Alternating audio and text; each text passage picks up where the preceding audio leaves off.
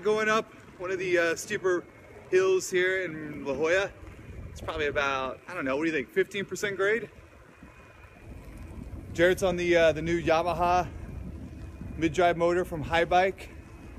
You can actually see that grade pretty nicely now. He's freaking owning it.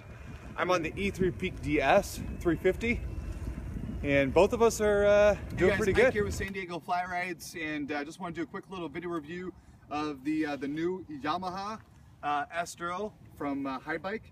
And this right here you're looking at, this is the Hardseven SM. This is actually one of their, the first release from the Sduro line. This is going to be their introductory promotional bike. We've got the Hardseven SM and then the Cross SM.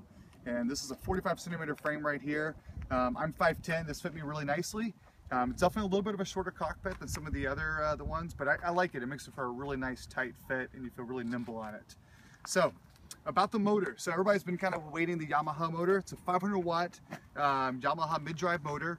It's actually considerably smaller profile. You can actually, if you're familiar with the Bosch systems, you can actually see that the profile is a bit smaller than the Bosch system. And it climbs beautifully. It's awesome. I mean, it's fantastic. It grinds up the hills. It's very smooth. It's got a lot of torque, and when you gear it down, you just grind away up the hills. And really happy with this system. It's a very smooth system. It also is a little bit, I would say, quicker out the gate than the 2015 Bosch system, although the 2016 Bosch system was also supposed to be a little bit quicker as well. But I like that fact that the assist actually takes a hold almost immediately as soon as you hit the pedal. And it's also got your front fork right here. You got a full suspension on the, not full suspension, but your front fork suspension there. And you can adjust the float on it. And then the display right here, the other Yamaha systems are going to have different displays, but this is the one that comes with the SM model. And it's not like the most refined display, but it does a great job. You got your different levels of assist right here, so eco, standard, and high. And then you got your battery gauge right there. You can see that, and then miles, and that's basically your range indicator left on the battery gauge there, and then your miles per hour.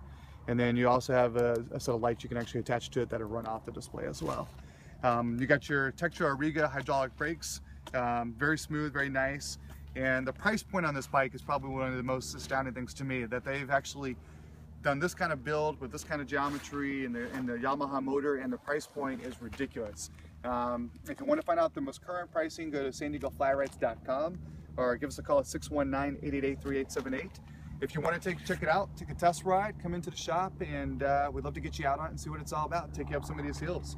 And so that's the new Sduro from Yamaha Haibike, and thanks for watching, guys. All right.